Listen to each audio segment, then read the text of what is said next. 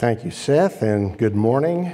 We are continuing our studies in the book of James. We're in chapter 2, and we're going to finish the chapter. We're going to look at verses 14 through 26. Very interesting passage, passage of great theological import. James, as I said in the introduction, is not known for its theology, but there's a great deal of theology in the book of James, and this is one of those texts that has some history in terms of interpretation along those lines. We'll begin with verse 14. James writes, "What use is it, my brethren, if someone says he has faith but has no works? Can that faith save him? If a brother or sister is without clothing and in need of daily food, and one of you says to them, 'Go in peace, be warmed and be filled,' and yet you do not give them what is necessary for their body, what use is that? Even so, faith, if it has no works, is dead, being by itself. But someone may well say, 'You have faith and I have works. Show me your faith without the works, and I will show you my faith by my works.'" And I want to make a comment here, because I'm reading from the New American Standard Bible, and this is an objection that James is giving that perhaps he had heard.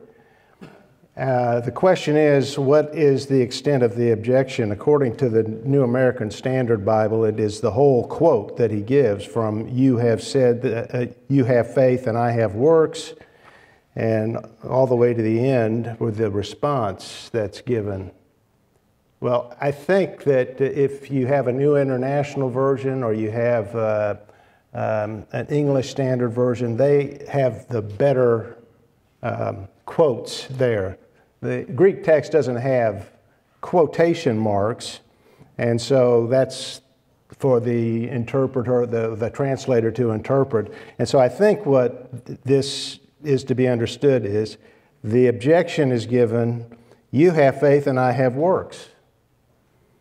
And then I'll elaborate on that in the lesson. And the response of James is, "Well, show me your faith without works, and I will show you my faith by my works."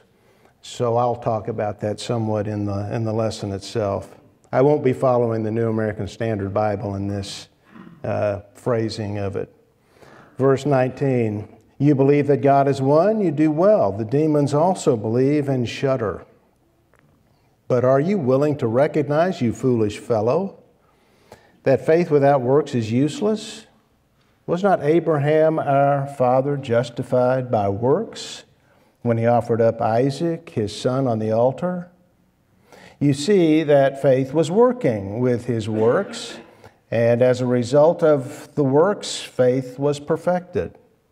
And the scripture was fulfilled, which says, 'And Abraham believed God, and it was reckoned to him as righteousness. And he was called the friend of God.' You see that a man is justified by works and not by faith alone. In the same way, was not Rahab the harlot also justified by works when she received the messengers and sent them out by another way? For just as the body without the spirit is dead, so also faith without works is dead." May the Lord bless this reading of His Word and our time of studying it together. Let's bow together in a word of prayer. The book of James is an epistle of straw. That's what Martin Luther said.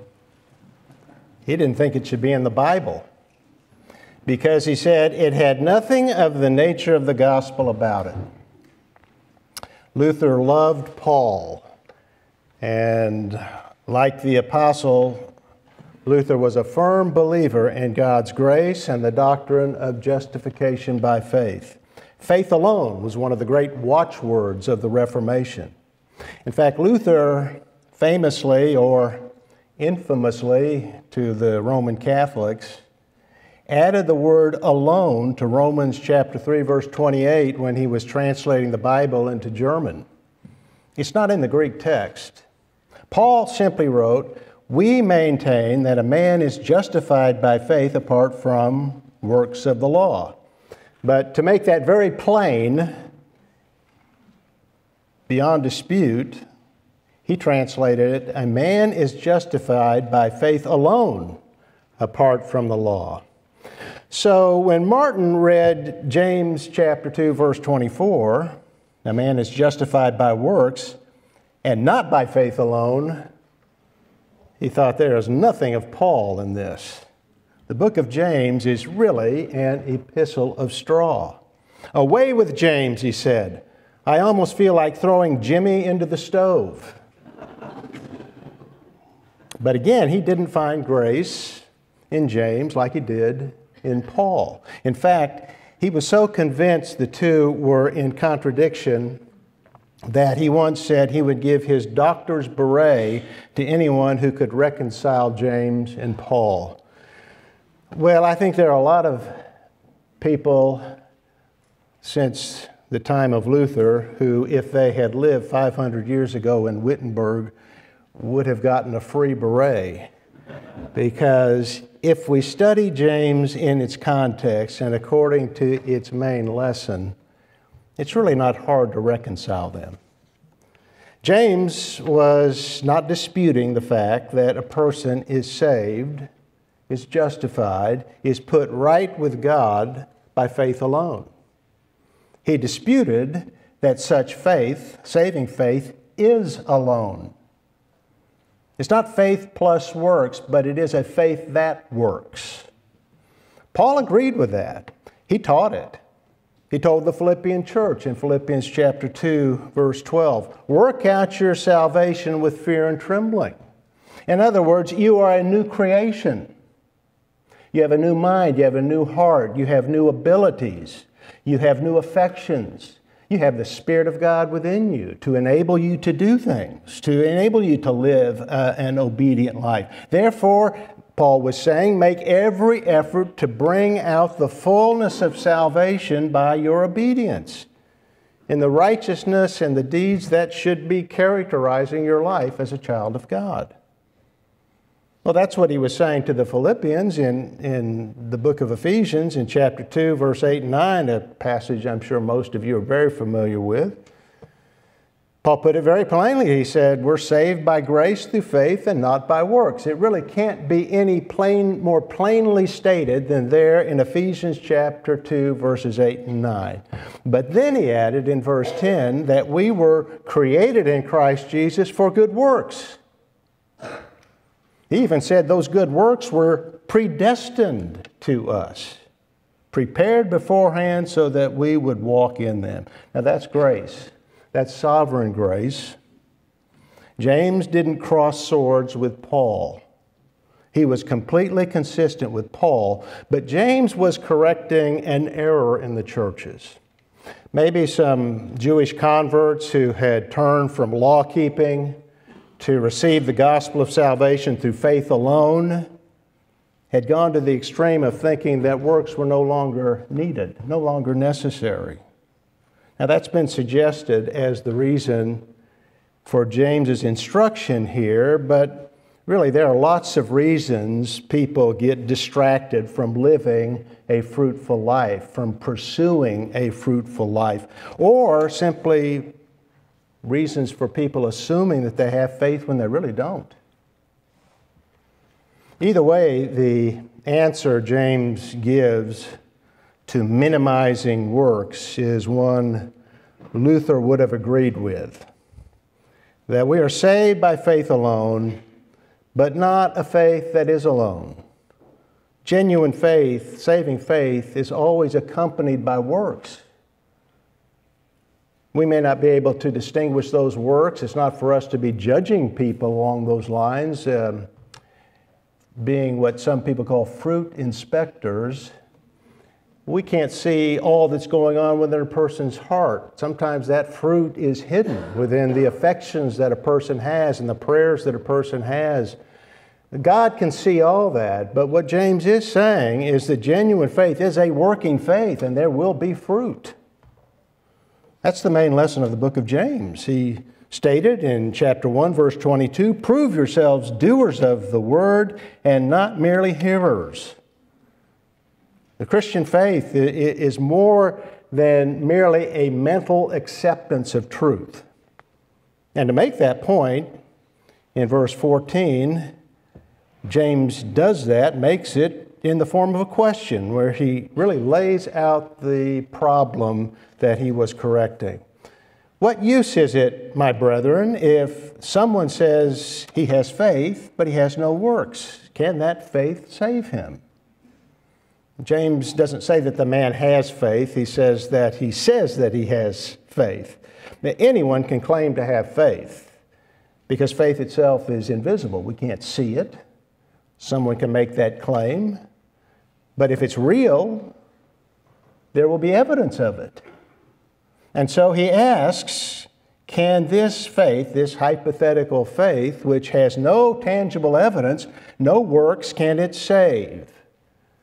And the implied answer is no. That's grammatically the response that is expected. No, that faith cannot save.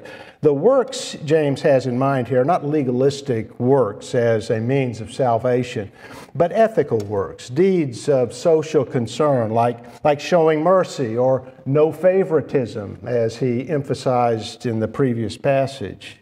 And that's clear from what follows, where to illustrate his point, James gives what has been called a parable in a picture of human need, of people with insufficient food and clothing.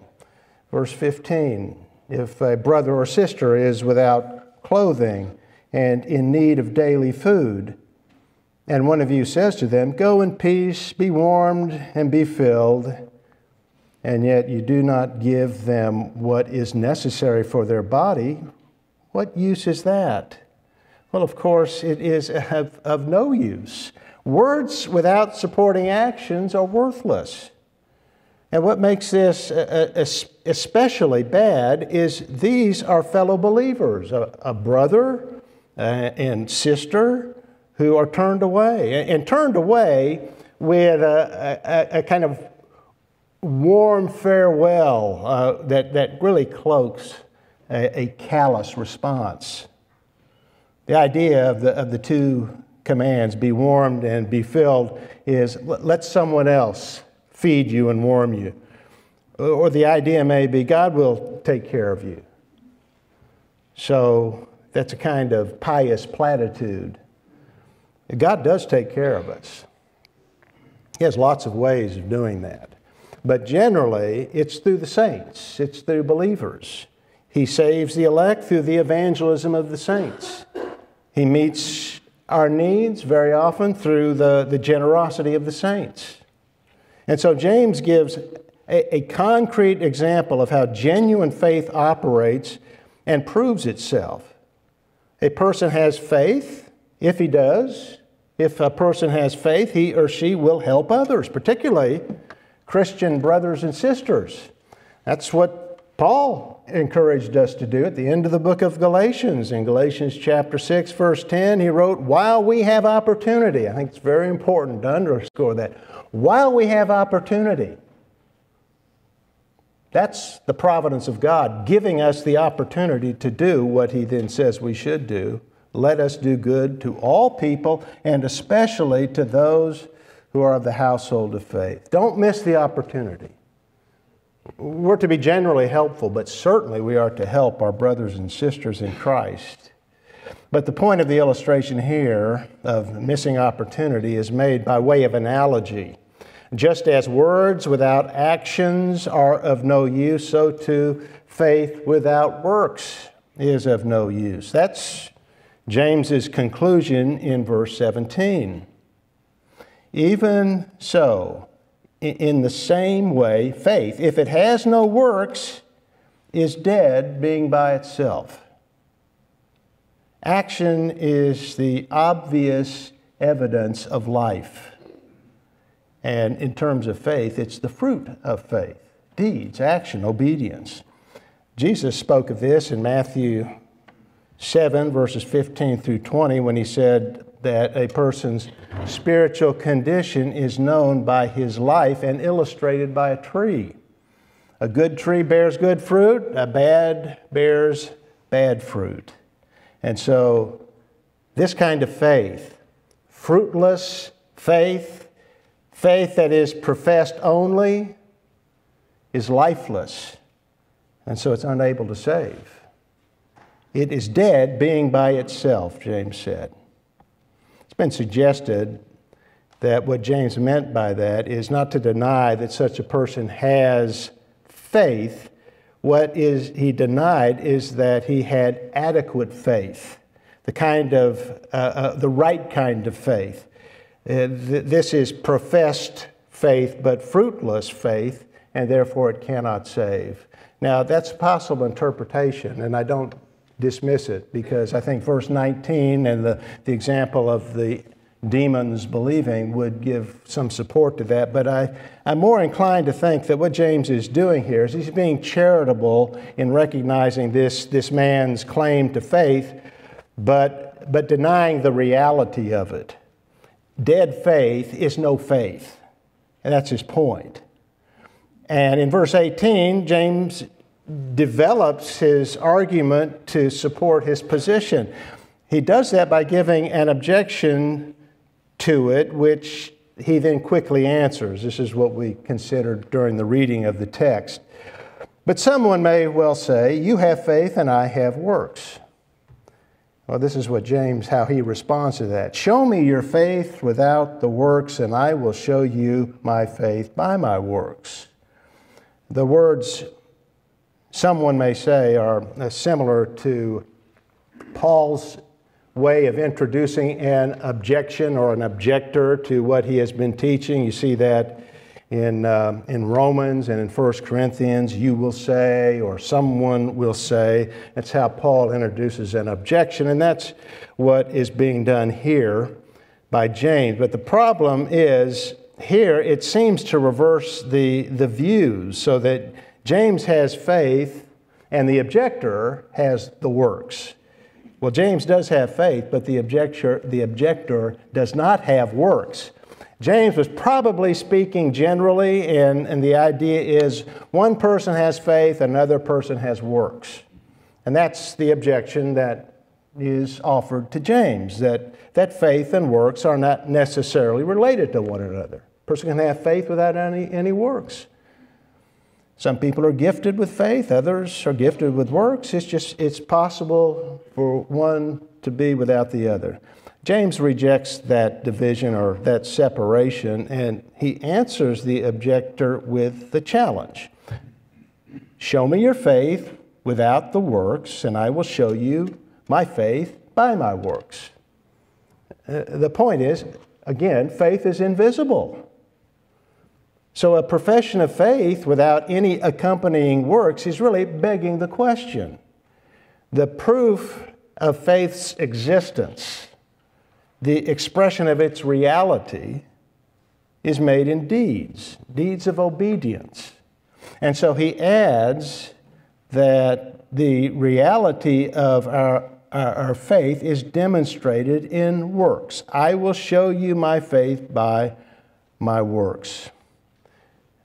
We might illustrate that with a line from Macbeth. At the end of the play, Macbeth is about to meet his end. He says to Macduff, I have no words, my voice is in my sword. Well, I guess it's not the best comparison, a man of faith with Macbeth, but the point is the same, and that is talk is cheap. The proof of words is in actions. And that's James's meaning here. The proof of faith is in obedience. His second argument to support the statement that faith without works is dead is given in verse 19. Accepting a creed, believing a creed, accepting it as true, even an orthodox creed is not enough. The creed he has in mind is the Shema of Deuteronomy 6, verse 4. Hear, O Israel, the Lord our God, the Lord is one. It's the great statement of monotheism. And James says, you believe that God is one, you do well. That's good. In fact, that's necessary. There is no salvation apart from truth, apart from orthodoxy. The person's faith must have the right object, or the faith is useless. And the right object must be the truth. Man, that is what he says is good. It's good that you believe this about God, that He's one. But it's not enough to know the truth and give assent to it. In addition to knowledge and assent, there must be trust, personal confidence in the truth. Calvin said, knowledge of God can no more connect a man with God than the sight of the sun can carry him to heaven. And James gives conclusive proof of that from, of all things, the devils. They know the truth and believe it, but it doesn't save them. The demons also believe and shudder. Now, that is faith without works. They are in no doubt that God is one. They know that the one God is the triune God, God the Father, God the Son, and God the Holy Spirit. And throughout the Gospels and the book of Acts, they give testimony to their belief. James says they shudder, which is the result of fear, because they know that fact that God is, that God exists, means they are doomed. Their belief is orthodox. And their response is an evidence of genuine conviction, because the thought of God terrifies them, but it doesn't save them. So there is a faith that is informed with truth, but it's not saving faith. It is faith of the same kind as the demonic. It is faith that doesn't work. Saving faith is not just a convinced knowledge. It is not intellectual only. It's deeper than that. It involves the whole man, the mind and the will. And when it is there, when faith is full and genuine, it expresses itself in acts of mercy or acts of love for others. James introduces the next proof of his argument with a blunt question in verse 20. Are you willing to recognize, you foolish fellow, that faith without works is useless? Now this word foolish means empty, vain. It's used, for example, in Mark chapter 12, verse 3, of a person who goes away empty-handed. And here it has the idea of being empty-headed.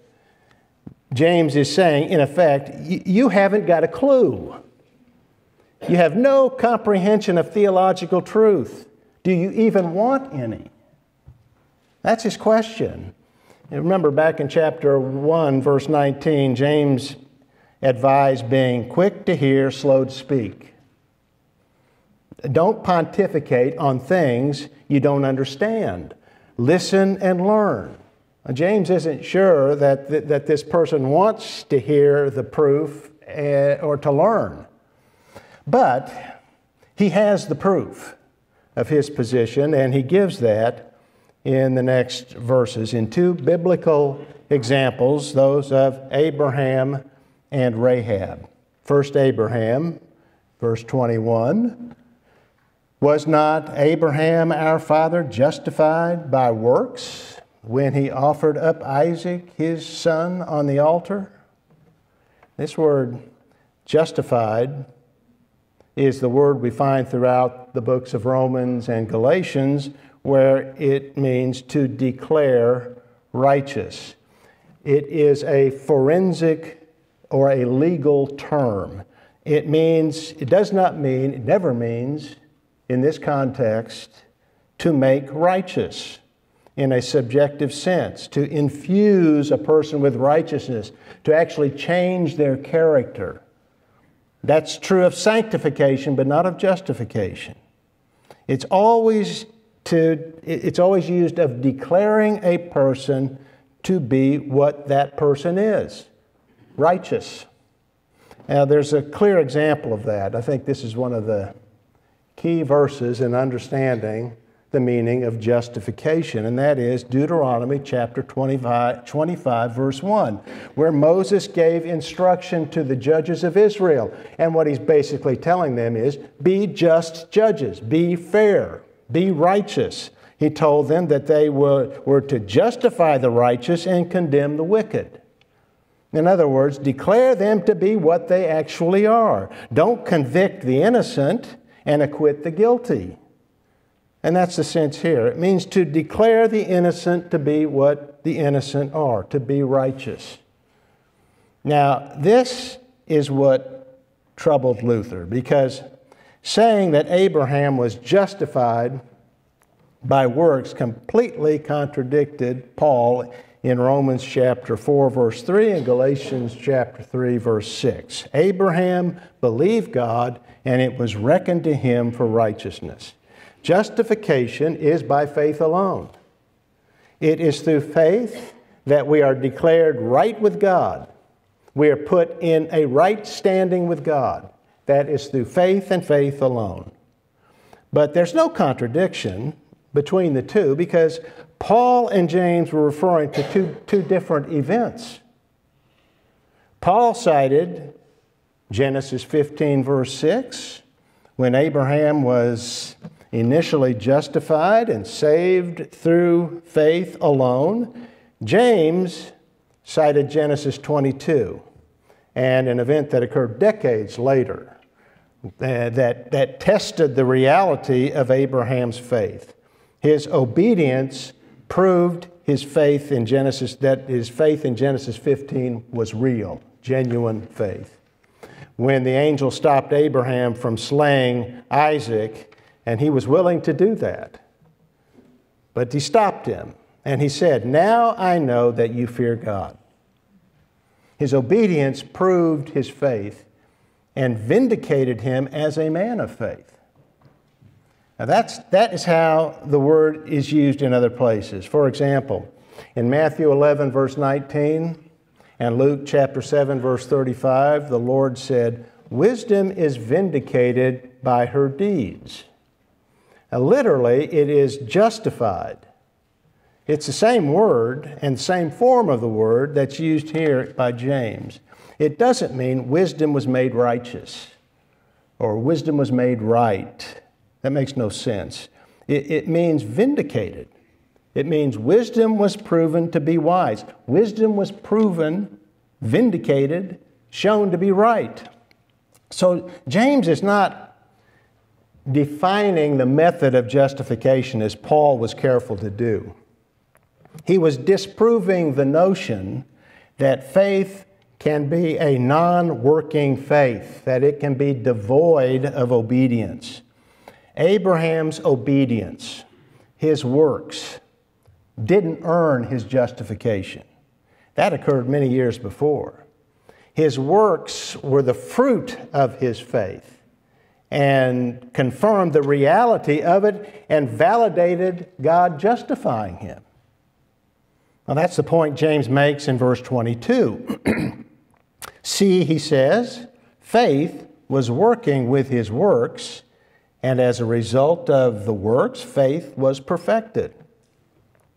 Abraham proves that faith and works go together. They work together.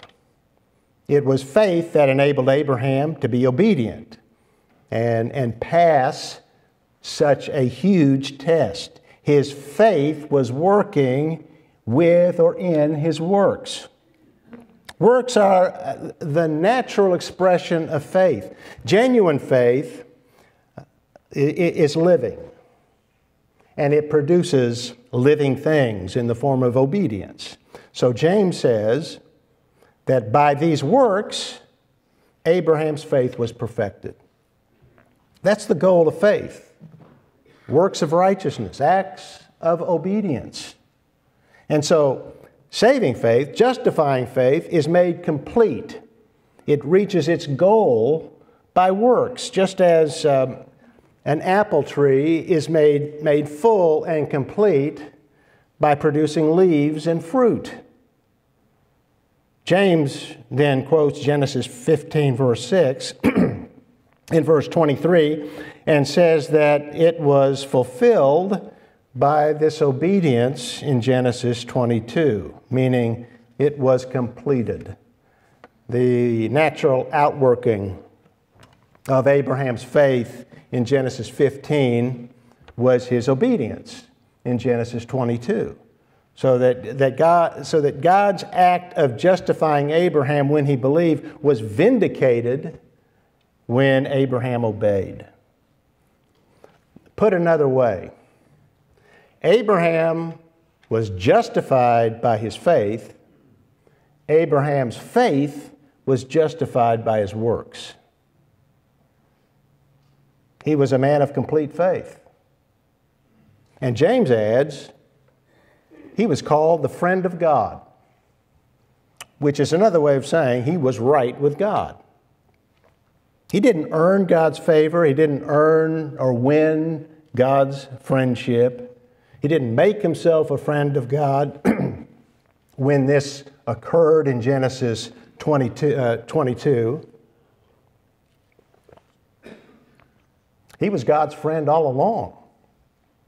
In fact, that's implied earlier in the book of Genesis in chapter 18, verses 17 and 18, when God took Abraham into his confidence and he told him what he was going to do to Sodom and Gomorrah. Shall I hide from Abraham what I'm about to do? Now, it's similar, that comment of the Lord to Abraham, similar to the Lord's relationship with his disciples and in the upper room shortly before he was to be arrested, put on trial and crucified. In John 15, verse 15, he said, "No longer do I call you slaves, but I have called you friends. For all things that I have heard from my Father, I have made known to you." Well, that's what God did with Abraham. It's what he did as a friend, as Abraham being his friend. He took him into his confidence. Abraham was God's friend long before Genesis 22. Abraham didn't win God's friendship by offering Isaac. He proved his friendship by acting as a friend of God should act. He trusted God and obeyed him. James now speaks to his readers, and he asks them to draw the right conclusion from the evidence that he has given. This is in verse 24. He says, "You see that a man is justified by works and not by faith alone." Well, taken by itself, that would seem to vindicate Luther's concern, but not taken in context. James did not deny that faith alone justified. What he is saying is the faith that justifies is not alone. Faith is the human response to God's initiative. It is our answer to his call, which is always a call to a life of obedience. So genuine faith is obedient. It's a living, working faith. "Follow me," Jesus would say. He said that to his disciples, and they left their fishing nets. Or Levi left his tax booth, and they followed. There's obedience in genuine faith. Now, James might have stopped there, but he added another example in verse 25 to show that this principle of faith works is universal. He cites the example of Rahab. She was very different from Abraham, a woman, a Gentile, and a harlot. British commentator R.V.G. Tasker said, James seems conscious that in Rahab he is taking an example from the bottom end of the social ladder. Yeah, well, I think that's true. And I think that could be for a couple of reasons. One is he takes the example of Abraham, who is this father of the nation, this great godly man, this friend of God. And then the other example is of a harlot. And it's as though you have two extremes, as if to say, this is universally true. From the best to the worst, everyone who is justified, everyone who is saved, has this kind of faith, a faith that works, a faith that is obedient. And it also shows from this example of Rahab that saving faith results in a supernatural change. A supernatural change that involves supernatural ability in the life of faith. It's all of grace.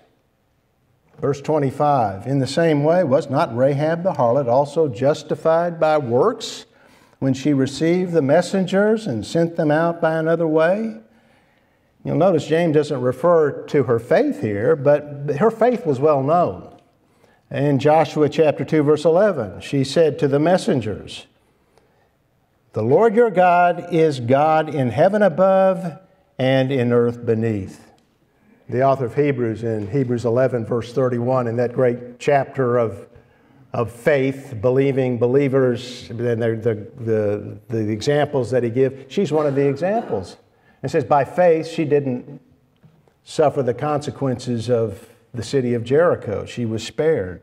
So she is a true believer in Yahweh. But her faith was not useless faith. It was not a dead faith, a barren faith. It was fruitful. Her faith created the desire in her heart to further the purpose of the Lord and to help the spies of the Lord, to help the spies of her adopted people, because that's what she's doing. She's adopting Israel as her nation. And did that, furthered the Lord's work by sending the spies out by another way to escape Jericho and escape harm. James concludes his defense of saving faith in verse 26 with an illustration from the human body. For just as the body without the spirit is dead, so also faith without works is dead. Inactive faith and intellectual faith only, that doesn't move in obedience, is a lifeless faith. It's as lifeless as a dead corpse.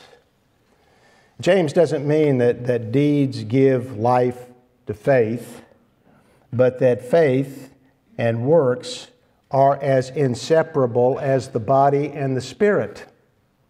Those who are born again will live the new birth. Again, all of this fits well with our Lord's words in Matthew 7, verses 16 through 20.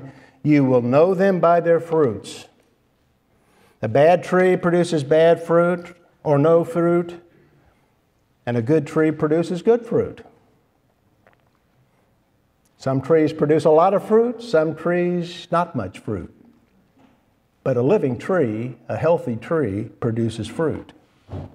The problem of faith without works, or the presumption of faith that isn't actually there, is often a problem in Orthodox circles where people hear the gospel often, but never really embrace it.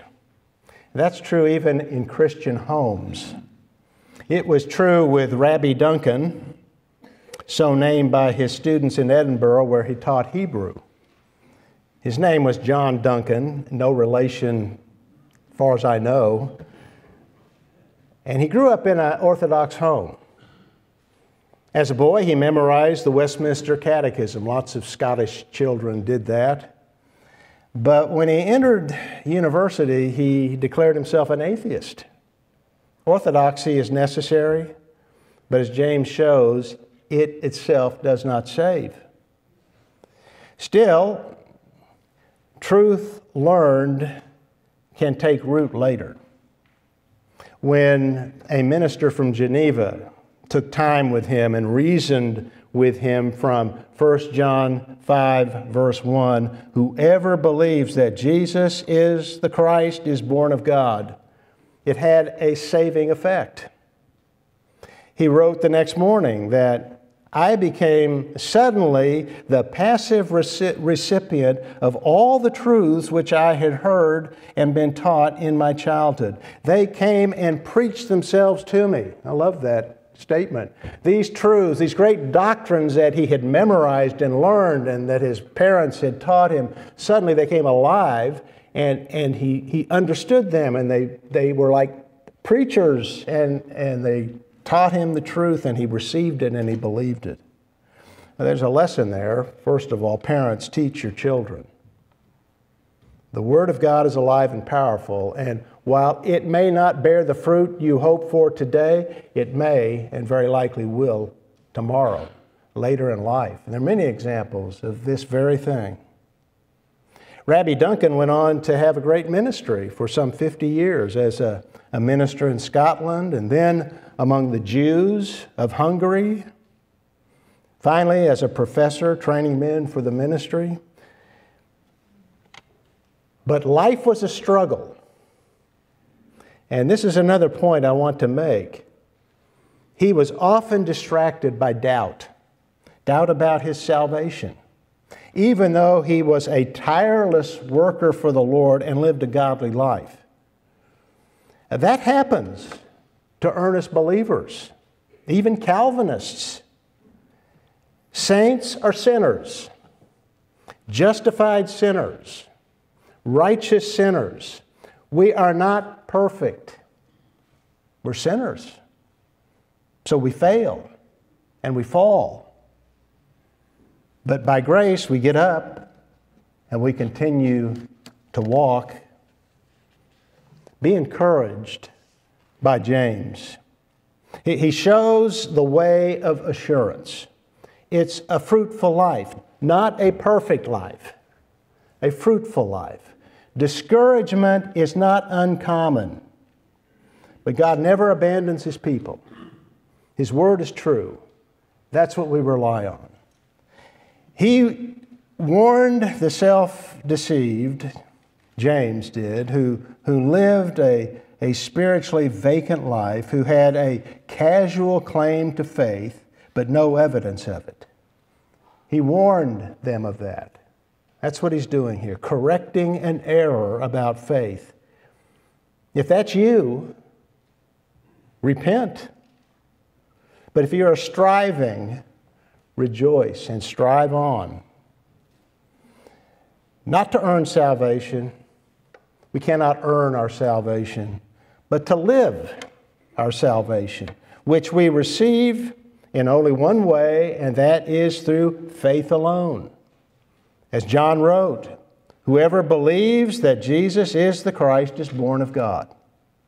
That's Paul, that's James, it was Luther. There is no contradiction between them. We are saved by faith alone, not by faith plus works, but by a faith that works.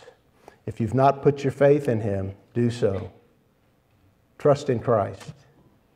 He receives all who do, and may, by God's grace, we live a life that's fruitful, one that's active in service and in helpfulness to one another. It's all of God. It's His grace. Well, let's stand and sing number 28 in the Songs of Praise book, His Robes for Mine, and then remain standing for the benediction. Hymn number 28. Father, we do thank You for the great price that was paid for us, that You bought us through the precious blood of Your Son. We thank You for Him. And Father, prepare our hearts now as we will remember Him in the service that follows. Thank You for the life You've given us and the faith that You've given us, because faith is a gift of Your sovereign grace. May we work it out in our lives earnestly to Your glory. We pray these things in Christ's name. And now the Lord bless you and keep you. The Lord make his face shine on you and be gracious to you. The Lord lift up his countenance on you and give you peace. In Christ's name, amen.